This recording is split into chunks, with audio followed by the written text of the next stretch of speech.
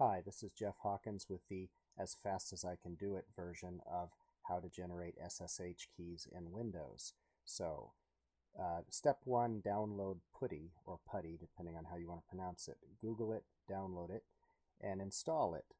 PuTTY comes with a program called PuTTY Key Generator. It shows up as PuTTYgen in your Start menu. Launch it, choose RSA, the first radio button, as your key type, and enter 4096 to give a very strong key. Click Generate.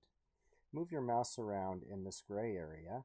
The random or really just unpredictable motion of the mouse is used by the key generation algorithm to ensure it is essentially random. When it's done, you'll have the opportunity to enter a password, which is a good idea. We'll do that here. And then you need to save the keys in a very safe, secure place. So let me just put in the same password in both boxes. And we will save the public key.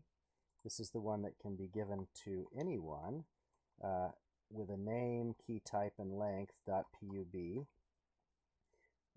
And then we will save the private key with the same thing, .ppk.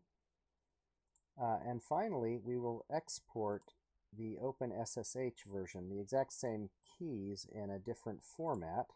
And we're just going to do that without an extension. So now you have the three types of keys that you will need: the public key, which can be distributed freely; the private key, which you must maintain security on. Don't let it be exposed, and keep it safe. Back it up because it's important, but do not let your backup get exposed either. And an OpenSSH key, which will be needed in some cases. And that's that. Thank you.